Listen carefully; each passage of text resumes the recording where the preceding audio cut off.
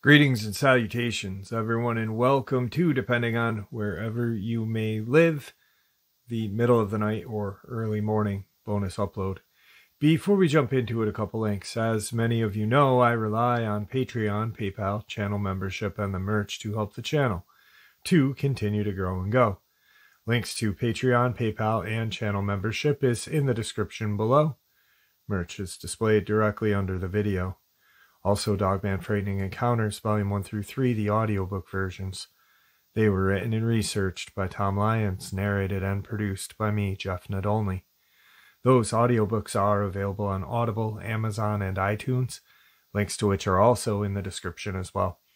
Finally, last but definitely not least, if you'd really like to help support the channel to continue to grow and go, simply subscribe. It doesn't cost a cent. Click that like button, takes half a second.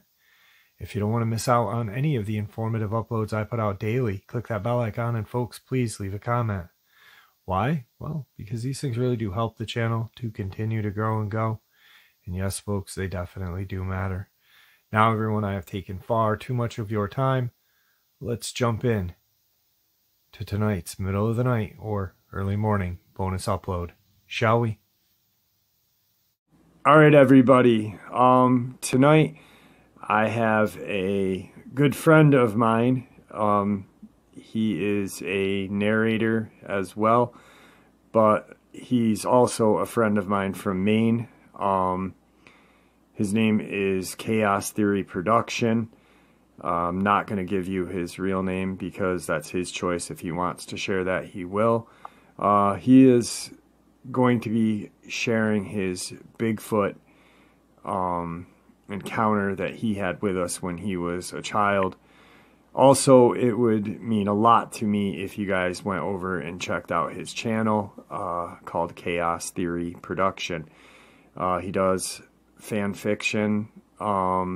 He's does a lot of podcasts. He's got a couple podcasts about UFOs and alien existence. Just an all-around great guy. And it's a pleasure to have him on tonight. Chaos, how are you, brother? I'm all right, brother. How you doing? Very Hello, good. everybody. Thanks for having me on, man. I appreciate it. It's an honor, and it's been a long time coming. So, now, when did you have your encounter? How old were you? Well, I was 19 You were at the time. 19, okay. And just for context, I've talked about this before. I'm generally still kind of a little about talking about it. I mean, even though I did do a story of it on my channel, I guess it's just one of those things. You feel weird talking about something like that. I mean, I can totally understand why people have encounters like this and don't want to say anything. You know what I mean? Yeah. Yep, I do. That's why I try to keep anonymity and respect, is because I think that's key to getting people to share their encounters, is honoring those two things. You know, who am I to debate whether it happened or not, and who am I to share where it happened or your name and this and that. So I'm going to give you the floor for a little bit, and you can share with everybody your encounter. All right. Well, just to kind of set the story, this happened in 1998. It was a long time ago.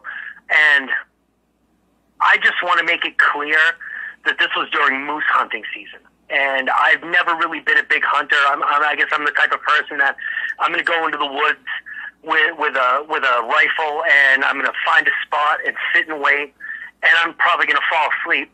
You know what I mean? Yeah. But I don't know how this came together. I don't know the details. I've never known, and honestly, that's part of the story that I just, I'm not going to put too much time into it. But a buddy of mine and his dad, they went moose hunting up Maine every single year, and they've always shot moose or deer or whatever. And they asked me, they said, hey, you got your hunting license, you want to go with us? And I'm like, yeah, sure, why not? I mean, I wasn't necessarily going up to go and shoot something. I was going up just because I love the woods. I grew up in Maine here. So it's, even in the area that I lived in, at that time, growing up as a kid, there weren't a whole lot of houses. I mean, I lived in a development in the south of the town that I live in. And, it was just a nice place. I grew up playing in the woods with my friends and all that. So to get a chance to really go into the wilderness, why not? Why wouldn't I? It would be a nice vacation for a weekend. Right. And I'm sorry, what were you going to say? I just agreed with you, absolutely. So the only thing that I knew of, and I didn't realize it, and I still, even though I've looked at it on paper, but we have two, I guess, mountains, not really big mountains in this state, but they're both called Elephant Mountain.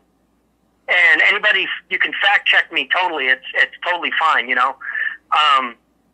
But you've got one that's near Moosehead Lake, and then you've got one in Oxford County. And there's a big difference because I've had people be like, dude, Oxford, Maine? I'm like, yeah, there's a city and a county. I mean, we do that stuff up here. So as far as I knew, we were going up in the deep woods in Oxford County. And so I hunkered down into the back of my, buddy's dad's Bronco, and I pretty much slept the whole way. It was like 4.5, 5-hour drive. So we get up there, and I'm waking up because the Bronco's bouncing. It's one of these old type of, we're talking like late 70s, early 80s Broncos, big one, you know what I mean? Big, comfortable thing.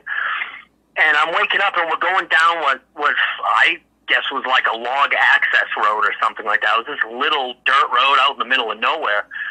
And he turns down what looks like a trail. Didn't even think that we could get this vehicle down there, but he did. And we're coming up on... We stop at this little cabin, and the best way that I can describe it is if you've ever seen the Evil Dead movies, that's kind of what the cabin looked like. So it's the first thing that pops into my head. I'm like, great, we're going to find demons out here. Awesome.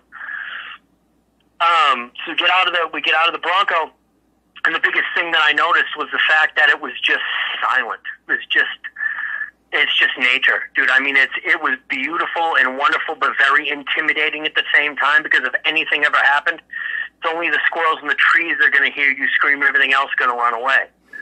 And, I mean, we get into the cabin, and, there was some, it required some cleanup. Let's just say that. We cleaned it up. We got it ready to go, got our stuff unpacked, and, it was, later afternoon in the day, so we had a, couple hours, 2 or 3 hours worth of daylight left, and my buddy's dad, ex-Vietnam vet, military guy, so he was like Davy Crockett, man, boom, gone. Didn't even hear him, see him, nothing for a couple hours.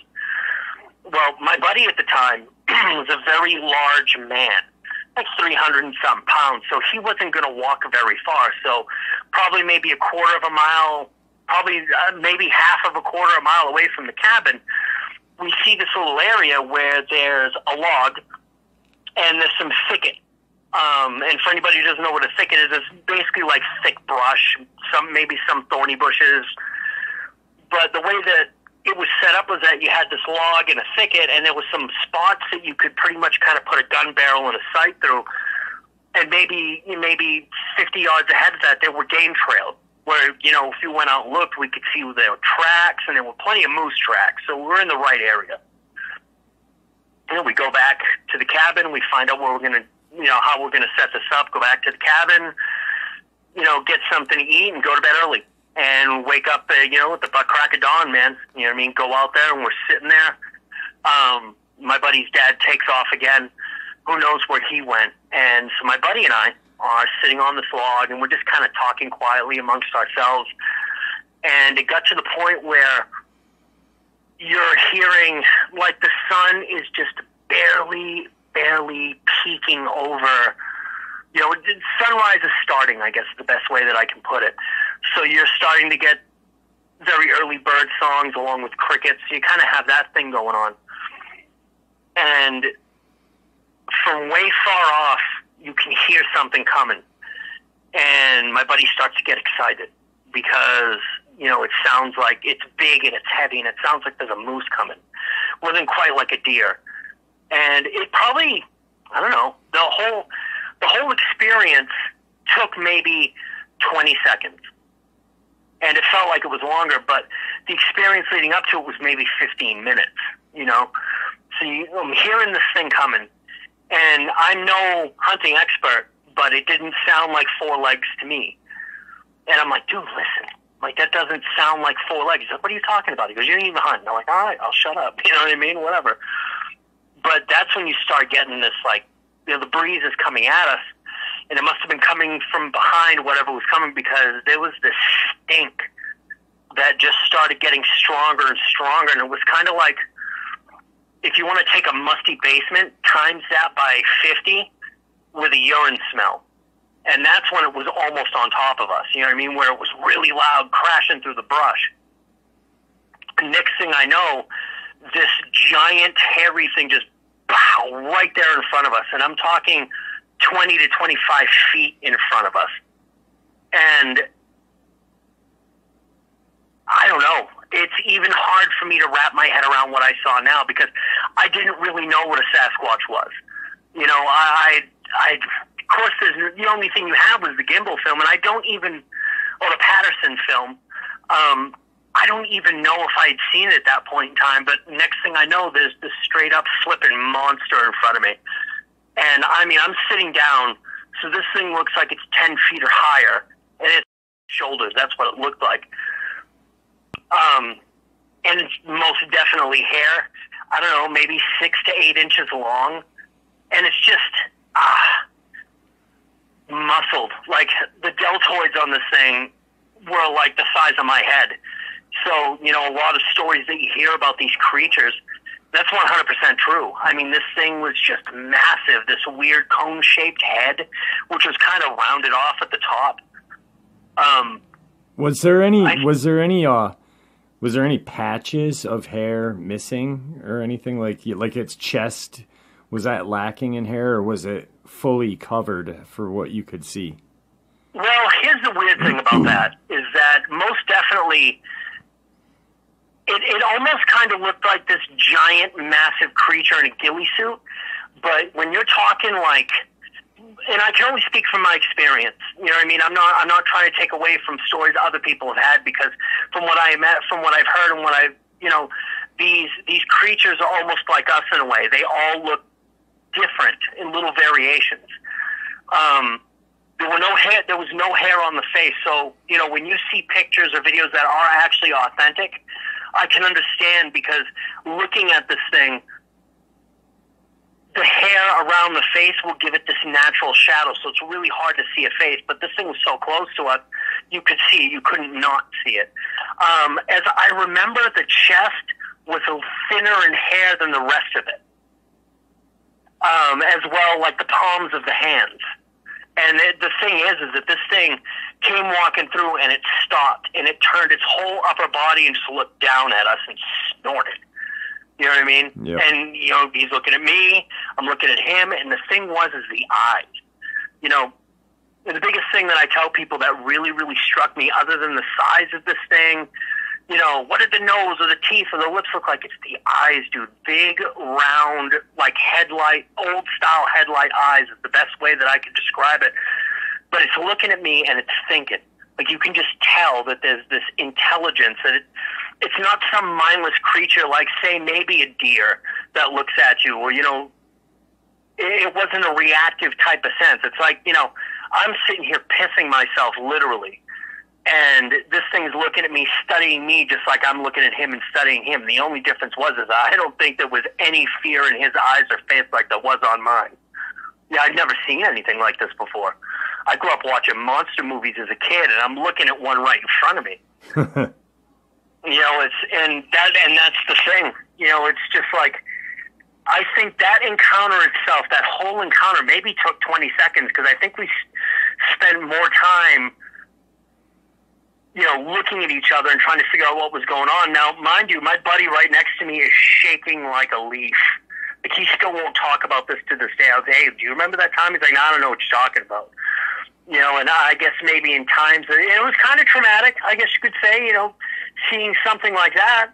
And that may be an understatement, but a motorcycle right here, if you hear that. So, but, so this thing looks at us, and my buddy is shaking like a leaf. He's got a 30-40 Craig sitting on his lap. which is, in case most people don't know, that's a very high, big caliber rifle. And he's shaking, and he's starting to raise it up off his lap, and I just kind of put my hand on it and the barrel, like on his lap. I'm like, don't do it. And he just, we're staring at him, he's staring at us, and then it kind of just straight up ends. This thing turns its whole upper body and just continues to walk. And literally 2 or 3 strides, and this thing was in the deep brush and gone. It's like I've heard a lot of people say that, when you're dealing with a creature like this, that you're in its living room. And that's kind of what it was. It's like you walking across your living room, like a couple steps, boom, and it's gone. Maybe 15 seconds after that, my buddy and I are looking at each other and we're like, what in the hell? And this thing just lets out this just vocalization, this yell. And literally something like that chills you to the bone. I don't know how far away it got, but I can tell you right now that this thing, it felt like it was literally yelling in my ear. It was so loud, so loud. So I'm going to give you something that I didn't put into the video I made of this story on my channel. All right. And I think it was maybe more for continuity. Because let's face it, I mean, I've had many people come and comment on that story, and I've gotten rid of those comments because I don't want negativity of any kind. I mean, who does on their stories, Right. Some thrive on it, some don't want it. I've gotten rid of those comments where they're like, that's not true, don't lie, that type of thing. And you're going to get that. It doesn't matter. I'm very sure that you face that in the line of work that you're doing. But yeah, I didn't put this in the story because I think at that point I wanted... This happened, but when you're doing stories like this, if you put too much into it, it can sometimes sound far-fetched. Actually not one of, but many people, researchers that I've talked to and have listened to and whatnot have said, not only do you have to worry about the one in front of you, but it's the ones that you can't see behind you or around you. Yeah. Now, after this thing vocalizes and yells, maybe another few seconds after that, probably, it seemed like it was probably maybe 50 yards behind us. It was really close. It was almost like the woods exploded, hoots and hollers and vocalizations, and it sounded like a Mack truck just busting right through. And him and I turned around and looked in time to see very vague shapes dashing the way that this thing went, which leads me to believe that this big boy that was out there was not the only one out there. And from some reports that I've heard in digging into, I want to say lore, and I hate to use that word, but I don't really know a better word to use at the moment, that they'll be kind of like a hunting party. They will space themselves out maybe 50 to 100 yards, even though they know they're there. I guess that's the whole point of using vocalizations and tree knocks and all of that type of thing. It just blows your mind. It really does. I mean, like, even now, being 43 years old, and I was 19 when this happened, dude, I know what I saw. I know that I didn't dream it. I know that I'm not making it up. But it's still really hard to wrap your mind around something like that. I mean, even now, I've seen weird lights in the sky. I grew up in a haunted house. My grandparents' house was haunted growing up. When you're dealing with something like that, and you see something like that, if you're dealing with it a lot, it can kind of somewhat reach a norm.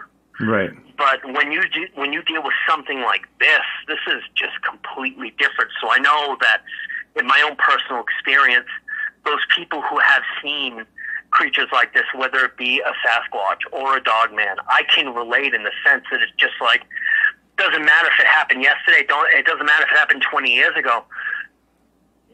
You still don't have an explanation. You know what you saw. You know what happened, but, doesn't make any sense. I mean, I don't know if I'm describing it properly, but yeah, it's just that. It's actually, I talk about it all the time on the channel is, no matter what time limit is between your encounter and now, it's always because our brain is told to that these things don't exist. We're told these don't exist by our parents, unless you've got really cool parents, by society and books, everything, that, you know, there is nothing out in those woods that except bears and, you know, the natural animals. So when we have these encounters, it stays with us for the long run, pretty much. You're not forgetting it no matter what. And it's definitely a PTSD causing. So when it did that vocalization, when it roared, how your chest, did you feel like the vibrations in your chest? Can you explain? Like, yeah, you know what's funny is I can give you the perfect explanation for something like that. And growing up, if anybody who's ever sat, excuse me, if there's anybody who's ever sat in a car that has a really massive sound system in it, I mean, I myself personally, you know, up to that point and beyond it, had always had very big sound systems in my car because that was the thing to do. That's what I liked. But the best way that I can relate that, what I felt, because it literally vibrates you from your head to the top of your head to your toenails, is that if you're sitting in the back seat and you've got a couple of big 12-inch subs or whatever right behind you, and the way it just vibrates your whole body, you can feel it right in your chest cavity. That's kind of exactly what it feels like. And here's the weird thing about that, and I didn't really put two and two together until I had heard other people's stories and be like, okay, you know what, I can relate to that, because that's kind of what happened to me, was the fact that it kind of, in a weird way, makes your head a little woozy. Right. I don't know if that's the right word, but it's something that kind of messes with your vision. It messes with your senses.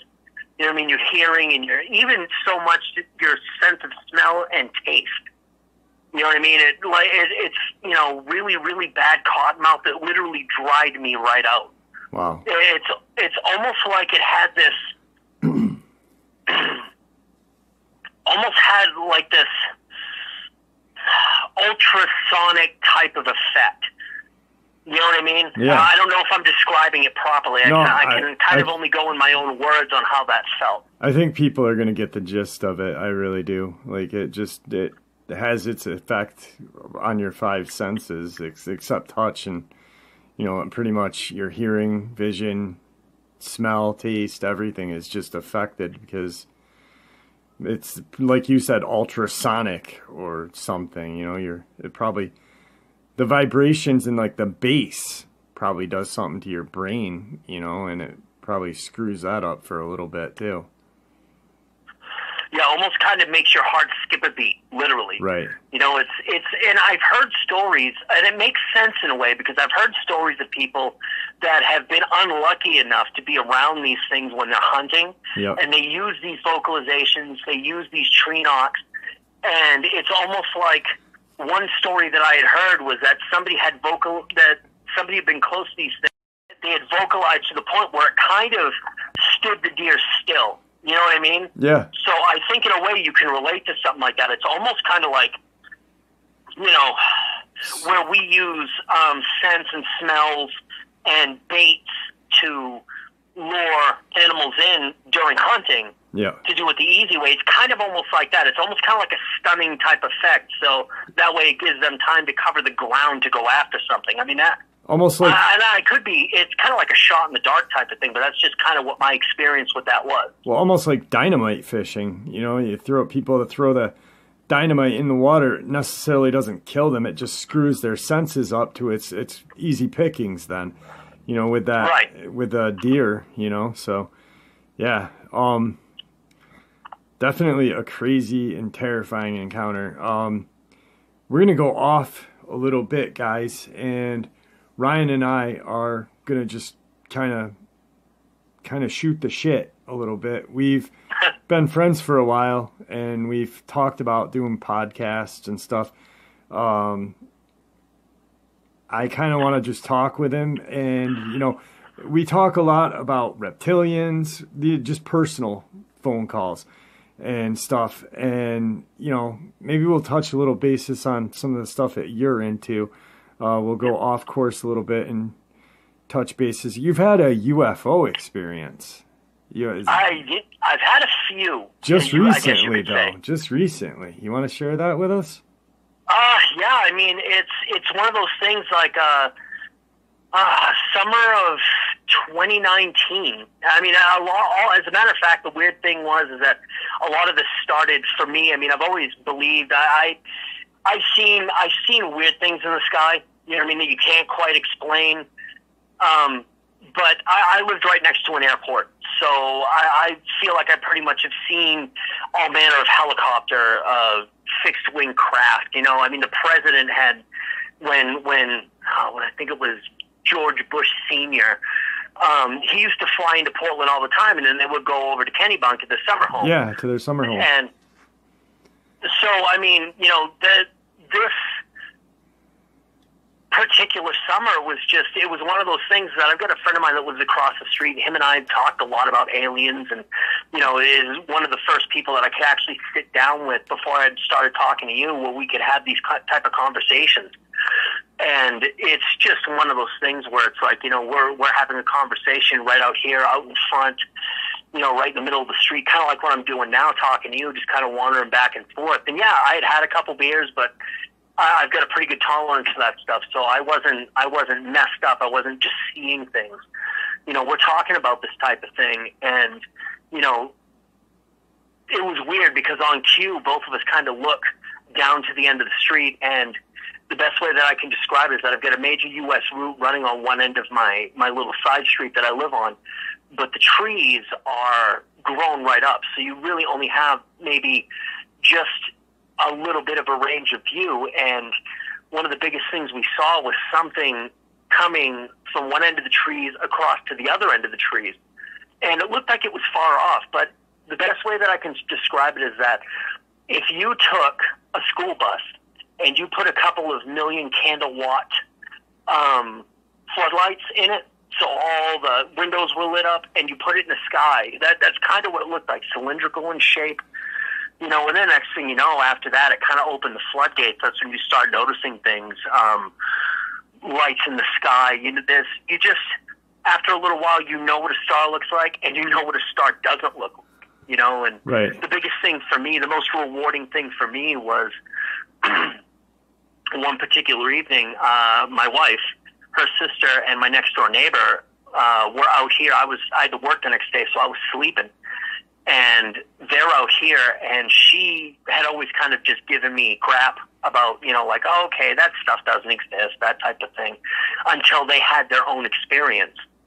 So, you know, in asking her, it's like, well, what did you see? She's like, well, basically it was like this, like, off-colored, giant, you know, bright green light that had come over to the top of them, and this thing wasn't very high off the ground. I mean, it wasn't as high up as a plane would be, which is the weird thing, but they really couldn't see a shape of what it looked like because the light was so bright. But it came over the top of them and slowed down and then took off at a right angle. Like, boom, gone. It's like it's like hitting the gas pedal on a dragster, how quickly it took off. It might be a very slow analogy, but it was kind of something like that.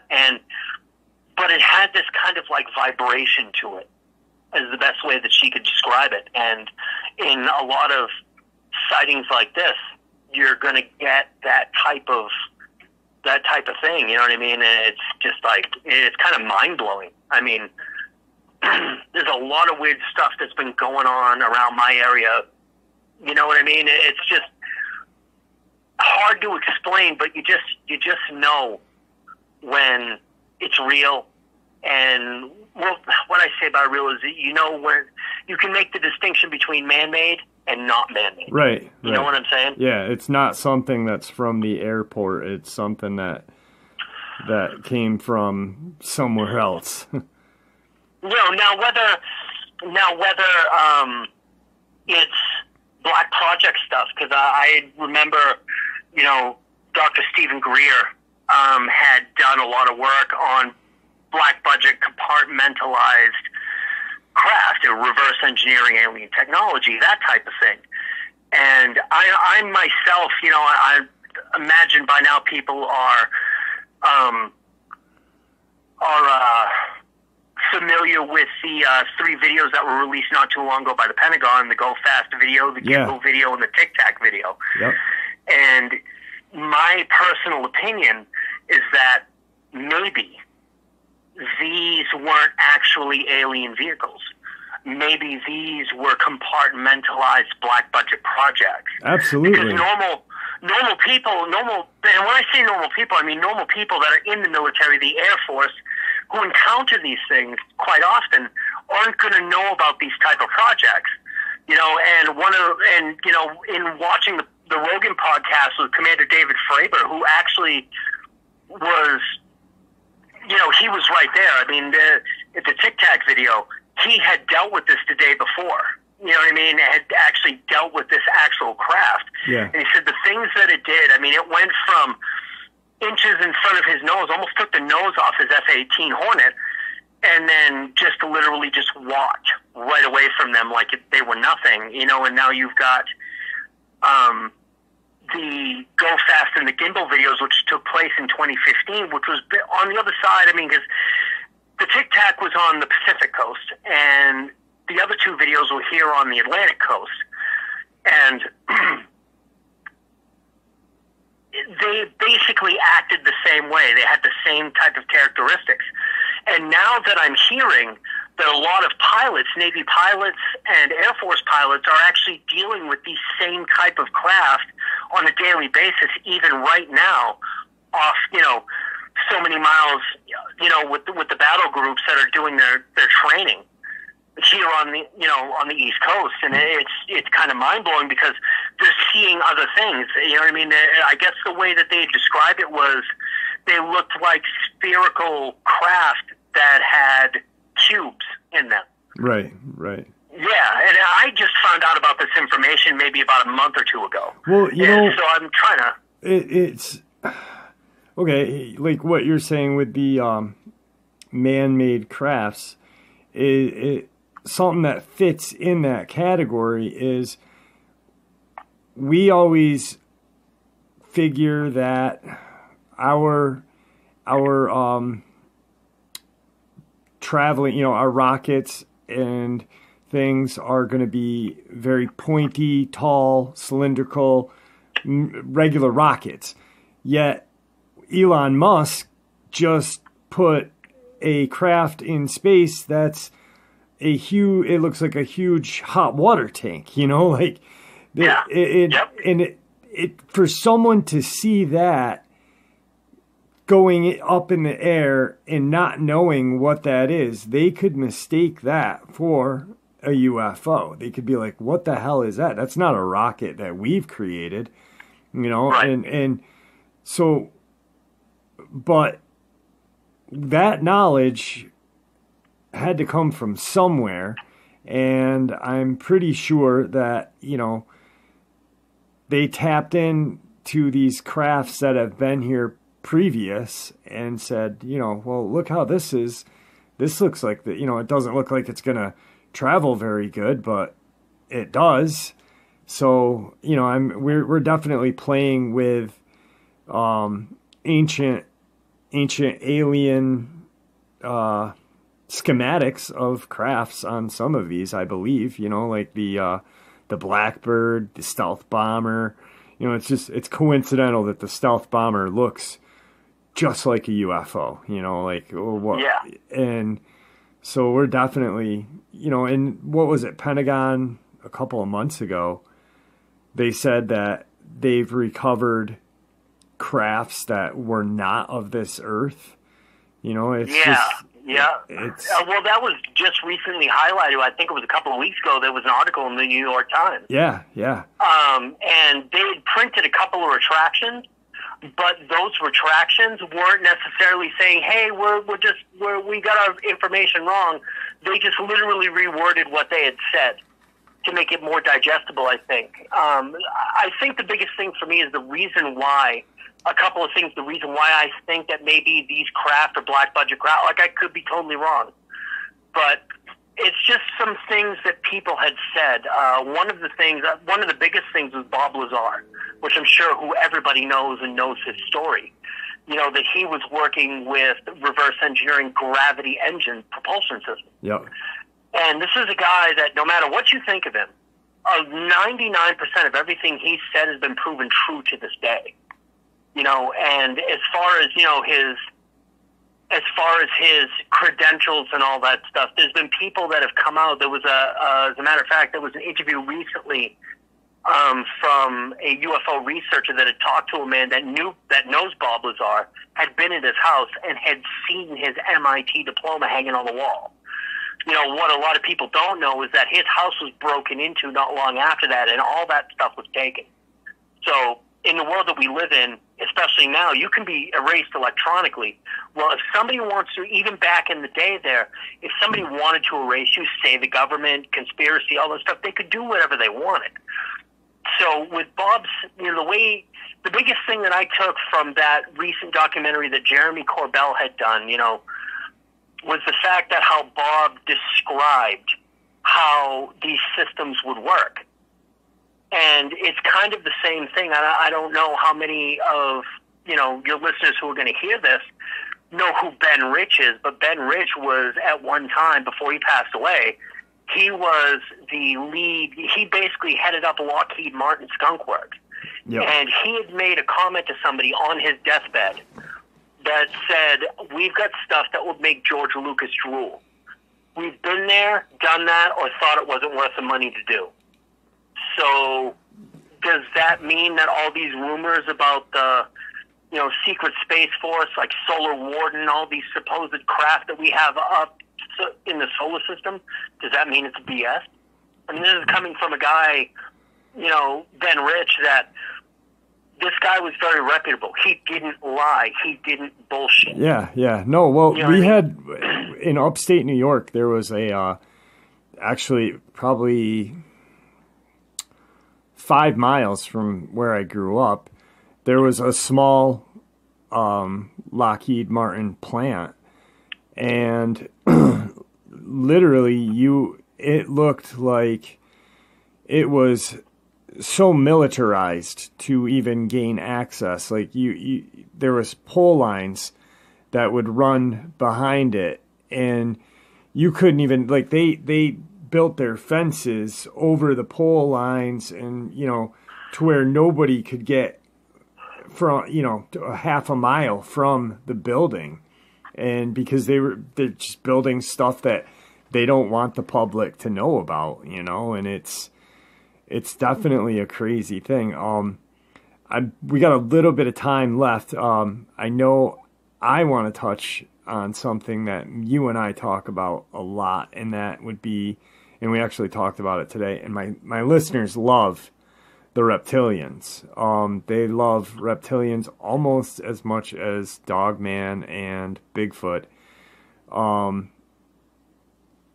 I am fascinated by them as well. You want to share a little info with, because I know you've got a lot of info because you're constantly reading. And where was it? The Draco system or whatever the hell it is? Well, there's a constellation of stars. I'm not sure. I mean, I'm pretty sure it can change depending on where we are in the solar system, but there's the Draco constellation. Yeah. And it's thought that these beings would come from that constellation. There's writings, I guess you could say rumors. I'm not really sure. Ancient writings, you know, that's why the destruction of history is really crappy, because, you know, you don't know. There's a lot of stuff will get lost. And, you know, in a lot of ancient writings, you know, these beings have been, I've heard that they come from this constellation, they've come to this planet, you know, they were probably here for millions of years. I mean, apparently it's a very long-lived race. For as much as we know, there's even more that we don't know. Yeah. I've been following a couple of researchers that have really gotten into the whole reptilian experience, and that there might actually be some on this planet to this day. And there's a lot of people where, I mean, I've seen YouTube videos where it looks like that these reptilians can mask themselves as us, kind of almost like in that TV show V, which is really, really scary for us old timers who remember that. Yeah, V was awesome, man. Well, like, yeah, it was great, and it's just like, well, think about it. If these creatures, or these beings, I should say, have this type of technology, who's to say that they can be what they are through hybridization or through technology? They can look just like us, and we wouldn't even know. Right, absolutely. What's it? What Ike talks about them all the time, man. I mean, it's. I've got a theory, and every time Chaos and I talk, we bounce crazy theories off of each other. For some reason, my theory with these portals out on the Ute Reservation near Skinwalker Ranch, I think that has a lot to do with the reptilians. For some reason, I just have a feeling, because the surgical way these animals and cows are cut up, and for some reason, I feel like it's the reptilians. I believe a lot of different monsters or creatures come out of them from wherever, an alternate universe or whatever. But I mean, who are we to say an alternate universe isn't part of the universe anyway? It's a big universe. Maybe it's all connected and it's just a wormhole to a whole different area in the universe. But I have it that's my theory, is there's some sort of connection with Skinwalker Ranch and the reptilians. I don't know why, but I've always felt like that. And I think Tony Robbins buying Skinwalker Ranch, I think he's a reptilian. But well, I mean, he's a big man. He just popped out of nowhere, and then he's this biggest self-help guy in the world. And I don't know. But this is the kind of conversations Chaos and I have, and we've been dying to do one of these on my channel for a while together, just to shoot the shit and discuss a bunch of craziness. So I kind of wanted to have his encounter kind of open a door of another podcast that he and I might work on down the future here. So, well, I also plan to have you on the Chaos Effect as often as I can. Yeah. So, because I can bring you on and have conversations about this particular subject, and you know exactly what you're talking about, and we can bounce ideas off of each other. I mean, the biggest thing about all of it is the unknown. We don't know. Right. It's difficult to wrap our little brains around something like that, especially when you're talking about a technology that could be thousands to million years ahead of us. Right. And we can only think from our idea of physics and whatnot, Yeah. Well, for the last couple of minutes, why don't you give everyone a rundown on your channel? Because that's where the Chaos Effect is. Yep. Let everybody know about your channel, please. And then we've got to end the show because I've got a little bit of time left, but I want you to share that, please. All right, yeah. I tell stories, true stories, fictional stories, working on the Chaos Effect, which is kind of like my own deep dive into the world of ufology, that type of thing, ancient civilizations. I've got another podcast on there where we talk a lot about cryptids and whatnot and the paranormal. And I'm working on a lot of, personal projects as far as, original stories that I'm working on, which kind of delve into these different subjects as well. And just trying to have a little fun with it. And, who knows? Just trying to put out as much different content as I can, between truth, myth, horror, science fiction, fun. I guess is the best way that I can describe it. And, hey, if you want to come on over and let me know what you think. You like it, great. You don't like it, and that's okay too. Not everybody's going to like the same thing as far as I'm concerned. Right, right. So it is called Chaos Theory Production is his channel. I know a few of my subscribers are subscribers of his. And like I said, like he just said, he does fiction, but he does these podcasts as well. He's very talented as a narrator, very talented as a writer. Today's Bigfoot encounter was not fiction. It just happens to be that he's a very talented writer and makes fiction up as well. So please, guys, if that's something that you're into, go check out his channel. But we are almost out of time. Ryan, or Chaos, why don't you say goodbye to everybody? All right, everybody, thank you for your time. I appreciate you, listening to me spit my story out. I appreciate it. All right, folks, I hope you all enjoyed this middle of the night or early morning bonus as much as I enjoyed sharing it with you. I'd like to thank you all for supporting the channel. It is, after all, your support that makes this channel continue to grow and go, and what makes it a place where people can share their theories, ideas, and experiences, ridicule and judgment-free, just treated with the respect that we all deserve. Thank you for creating a community in the comment section that is welcoming to all. Thank you. Everyone stay safe, happy, healthy, and ever vigilant, keeping an eye on our children, pets, family, and friends. These creatures are real. They're out there. They are dangerous. Share this information with the people you love and care about, and it may just help save their lives someday. Until next time, never stop asking questions. Never stop searching for the answers, and God bless.